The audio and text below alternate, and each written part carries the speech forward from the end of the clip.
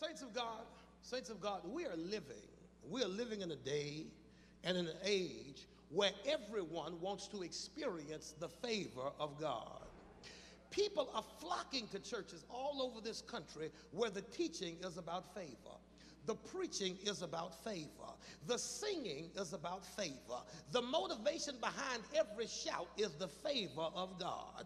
And when you really think about it, saints of God, I mean, why not? Why not talk about the favor of God? After all, the Bible has a great deal to say about the favor of God. Psalm 5:12 says, "For you bless the righteous, O Lord. You cover him with favor as with a shield." The 90th Psalm, verse number 17 says, "Let the favor of the Lord our God be upon us and establish the works of our hands." Proverbs 3:33 says, "The Lord's curse is on the house of the wicked, but the blessed is the dwelling of the righteous. Toward the scorners he is scornful, but to the humble he gives favor." Psalm 30:5 said, "For his anger is but for a moment, and his favor is for a lifetime." Let the church say favor. Listen to me, saints of God. In this more recent age of the church, I've discovered that people are praying for a whole lot of things. I know folk in the church right now, they're praying for possessions, for property, and for portable pieces that propagate pleasure. Y'all praying with me? But you better learn how to ask God for favor. Then you got other folk in the church that are praying for cash, for currency, and for capital. But let me deliver 2 or 3 of you all in here this morning that's been praying about money. Favor is better than any amount of money. Are y'all hearing me? Because favor can do for you what money will never be able to do. I recognize money can buy you a brand new house, but favor will get you financing with bad credit. Talk to me, somebody. See, money will keep your bills caught up, but favor will keep bread in the box and clothes on the kids while you're between jobs. Talk to me, somebody. Money will get you an appointment to see the best doctor in Memphis, but favor will heal you without a prescription or a procedure. Look at somebody and say, "He's talking about favor." As a matter of fact, I can't speak for anybody else. Let me talk about Chris Davis. I want the favor of God. Is there anybody in here that wants to experience God's favor? We're preaching pericope, you all. We have God speaking through the prophet Malachi about the coming of the Messiah. You do recognize that when you come to the book of Malachi, that is the ending of the Old Testament, and we enter into a 400-year period of silence before God ever utters another word. We have what is known as the intertestamental period between the Old Testament and the New Testament, and for 400 years God didn't say anything, but before God started talking, the last thing he wanted to talk about was the coming of the Messiah. Are y'all praying with me? He reminds the people that he still has a desire to bless them, because no matter what they've done, no matter how bad they've messed up, no matter how bad they've been, no matter how much they strayed, he is still their father. And like any good parent, he still wants to bless his children. Hello, somebody. Now, when you read the verses that precede the text, God lets them know, watch this now, that the only reason he has not destroyed them is because he has made a promise, and the promise has not yet been fulfilled. God lets them know through the prophet Malachi that he wants to bless them. He plans to bless them. He's promised to bless them. He can bless them. He's able to bless them, but he cannot do it. He will not do it in their current condition. God help me preach. God wants them to know that they're not ready to be blessed because they've not kept his commandments. Are y'all still with me?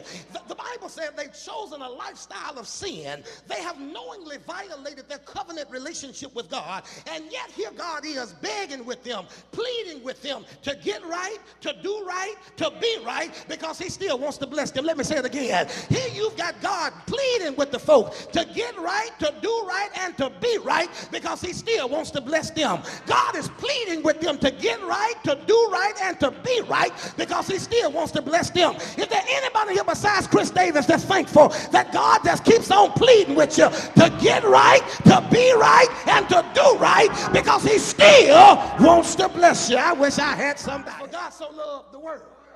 It says, for God so loved the world. It didn't say for God so loved perfect folk. It says for God so loved the world. Can I tell you what that means? That means God loves harlots, hustlers, and hellions. That means that God loves backsliders, backbiters, and backstabbers. That means that God loves cheaters, chumps, and church folk. Anybody thankful that God still loves you? Get the picture, get the picture. When you read the entire chapter, The focus of Malachi's message, you all, has been on getting the people ready for the coming of the Messiah. That is the physical embodiment of the manifested presence of the Holy God of Israel in the person and form of Christ Jesus. And with his coming, they would experience the power and presence of God in a way and at a level that they had never experienced it before. Are y'all still praying with me? So everyone who was listening now knows that God has sent this prophet to prepare them for the arrival of the Christ. They did not know that God was getting ready to be silent for the next 400 years. All they knew was that God had sent a prophet by the name of Malachi to talk to them about what it means to be ready for the coming of the Messiah. Every word that the prophet had spoken up to this point is clearly about them being prepared for the forthcoming presence of God. And all of a sudden, you all, in the middle of the proclamation about being ready for the arrival of the Messiah, God says to them, y'all ain't ready. God has sent a prophet to say to them, this is what you got to do to get ready for my coming. And all of a sudden, God says to them, y'all ain't ready. He says, you're not ready until you return back to me. Are y'all praying with me? Now, God says, you're not ready to witness the return of the Messiah until you first come back to me. They, in turn, respond to God, well, God, if we're not ready, how do we get ready? What do we have to do to return to you in order to be ready for the coming of the Messiah? Now watch this. When they ask God a question, how do we return? God responds to their question with a question, will a man rob God? Now, I can't speak for them, but I know this. When I ask you a question and you answer with a question, I feel some kind of way.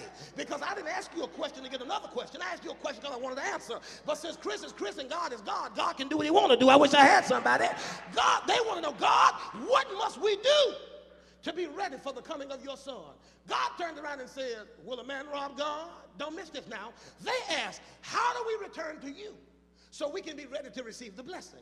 He responds with a question that seems to have nothing to do with their question. They want to know, what do we have to do to see you? And he responds by calling them thieves. He said, you want to talk about returning to me? He said, let's first talk about how you robbed me. Come on, talk to me, somebody. And watch this now, watch this now, watch this now. Robbery is not something that's done by accident.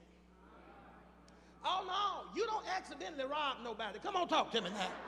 No, no, no, no. When you rob somebody, you do that deliberately.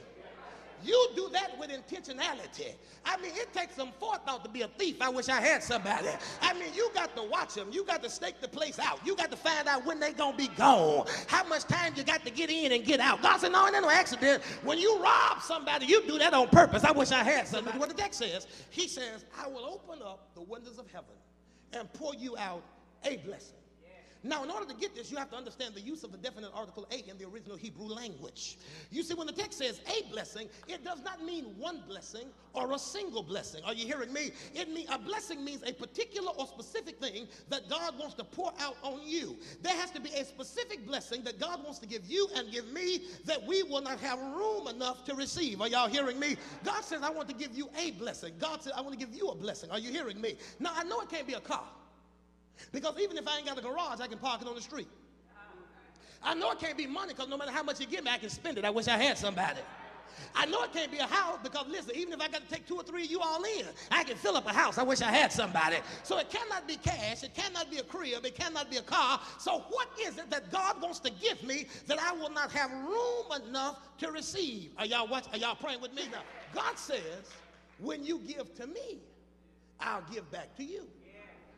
But he says, I will not give back to you in equal amounts. God knows nothing at all about quid pro quo. See, that's Latin and legal for one thing is contingent upon another. Instead, God practices, I shall supply. That's biblical and spiritual for you can't beat God-given no matter how you try. I wish I had somebody. He says, when you give to me, he says, I'll give back to you a blessing that you won't have room enough to receive. I had to think about that thing, Pastor Moore. I had to pray about that thing. I said, God, if it ain't a new car, if it ain't a new house, if it ain't some more money, if it ain't a new wardrobe, what is it that you can give me that I won't be able to receive all of it? I prayed about that thing, baby. I thought about that thing. And then it suddenly dawned on me. The only thing that God can give me that I can't be able to contain it all is more of himself. I wish I had somebody.